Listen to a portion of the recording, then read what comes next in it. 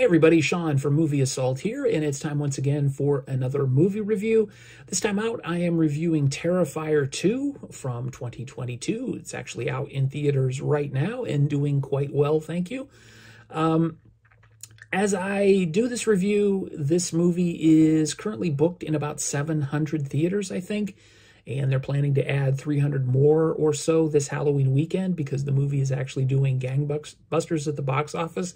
For a movie that was made for $250,000, it's doing phenomenally well. It's already made over $5 million, and hopefully with the addition of more theaters, it'll make even more. To say this movie has been a massive success is kind of an understatement, but especially in light of the fact that it really hasn't had much of a push promotionally, at least in the conventional way.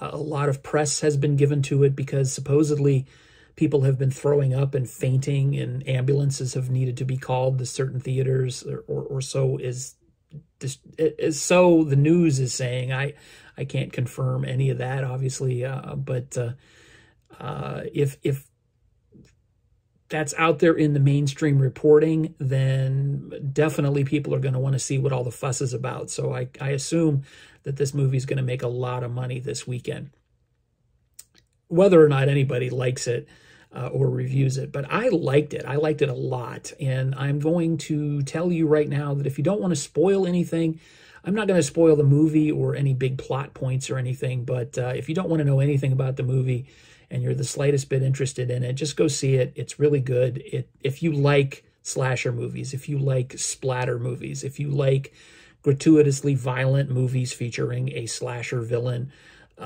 you'll enjoy this movie. If you have the least bit of hesitancy in seeing an over-the-top, gory, violent horror movie, just don't go see it. And there you go. That's my review. End of story. But for those of you who want to know a little bit of detail on what I liked about it, keep watching. This, of course, is a sequel to 2016's Terrifier, which was written and directed by Damien Leone.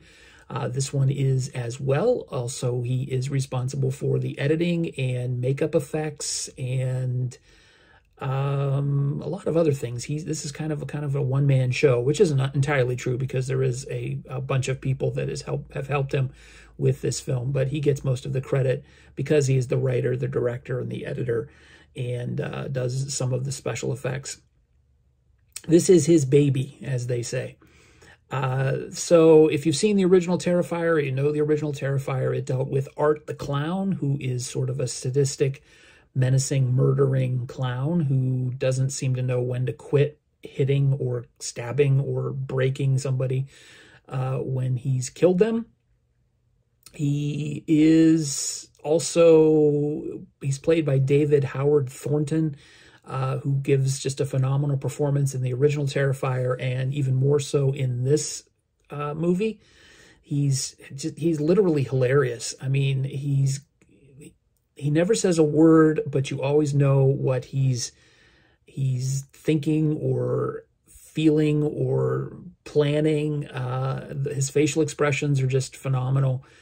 His hand gestures, his reactions to things. It's a genius performance, and in light of the fact that he's a clown and he's capable of doing such horrible things, the fact that he's so funny makes him extra creepy.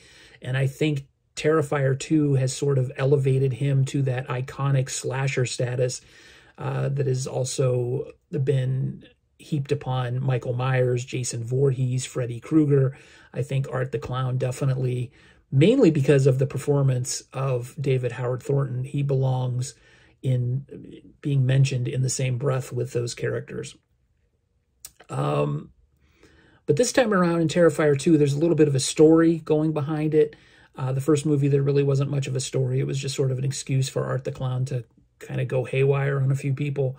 The events of the first film are now referred to as the Miles County Massacre, and we have two siblings, a girl named Sienna and a boy named Jonathan, brother and sister, who discover they have sort of a supernatural, possibly supernatural connection with Art the Clown as a result of their father, who has passed away. He committed suicide, I believe, also a year ago. I'm not 100% sure on the date of when the father committed suicide, but the father did commit suicide. And there is some sort of connection between Art the Clown and Sienna and Jonathan.